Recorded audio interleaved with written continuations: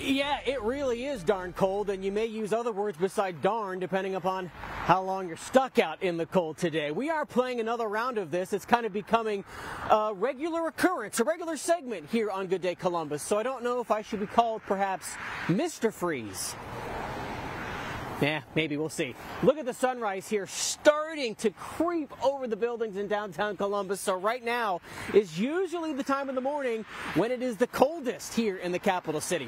Let's show you just how cold it is. We have this thermometer set up, and we are right around 6 degrees as the light wind we have kind of moves that thermometer just a little bit. Obviously, any sort of wind you feel this morning is going to make it feel even colder.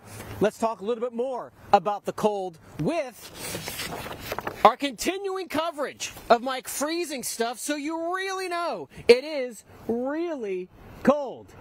As I mentioned, this is a recurring thing now. This is day 3 of me doing this. So I turn to you at home asking, what would you like us to try to freeze here in these bitterly cold temperatures? Here's what you said. Here's what we did. The first thing we did this morning was we went and got a very hot cup of coffee at a gas station. Both Carrie and Ross wanted us to freeze a hot drink, and in about 90 minutes, this thing was frozen. We are now more than 2 hours after pouring this in this cup so you could just see it, and it is frozen top to bottom. Our coffee, definitely now frozen coffee, iced coffee, whatever you want to call it.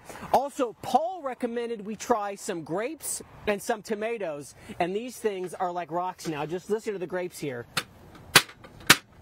They're frozen solid. Our tomatoes, also solid, again, in just about 90 minutes. We also tried some hot dogs this morning. Kevin wanted us to give this a shot. There's actually some frost developing on the hot dogs, and they too are frozen. Our table could be a drum this morning.